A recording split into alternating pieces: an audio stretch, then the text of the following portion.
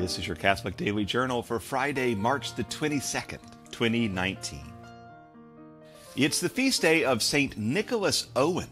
He was a lay Jesuit, so not a priest, who is best remembered for the creation of priest holes in 16th and 17th century England. At that time in England, the Catholic Church was very closely associated with France and Spain, two major enemies of England. Henry VIII had died in the mid-16th century after creating the Church of England and seizing most of the property of the Catholic Church and murdering lots and lots and lots and lots of Catholics in truly horrible ways. His successors, Edward VI, Elizabeth I, and James I, were paranoid, and they were heartless, and they made it illegal to be a priest or to harbor a priest.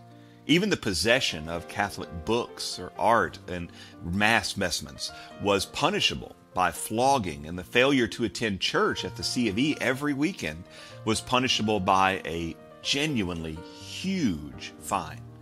And this is what set the stage for Guy Fawkes and the gunpowder plot to kill the king. Still, the faithful in England needed Mass, and there were many priests who risked their lives to do that. One of the ways they did that was the construction of priest holes.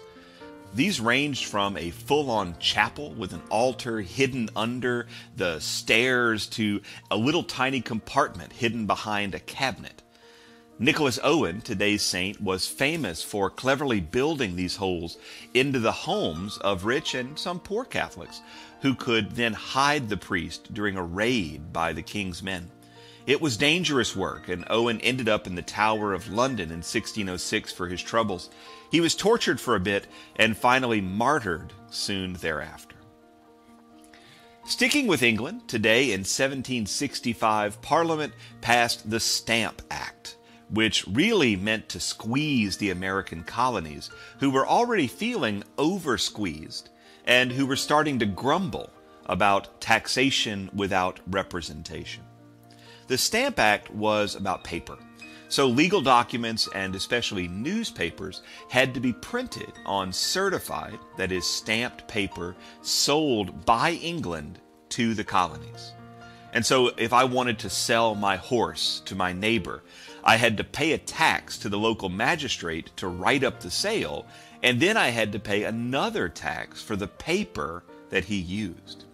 If I wanted to print an advertisement for my small business, I had to buy the expensive paper from England, and I couldn't just whip down to Ye Olde Office Depot to buy the stuff that was on sale. Where things really got heated was the newspapers.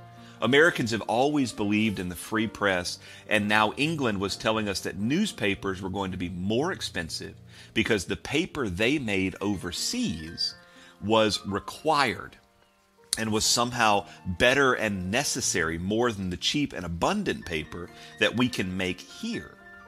This was the moment in which the first major protests calling for independence happened, and they revolved around the newspapers.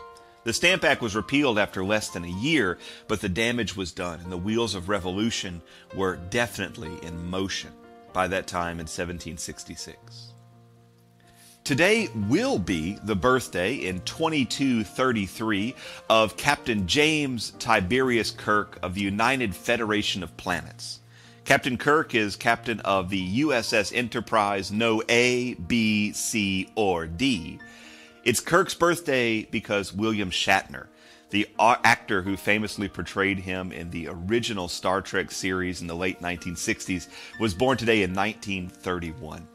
Shatner, along with Leonard Nimoy and creator Gene Roddenberry, redefined science fiction and created a phenomenon that really no one could have predicted.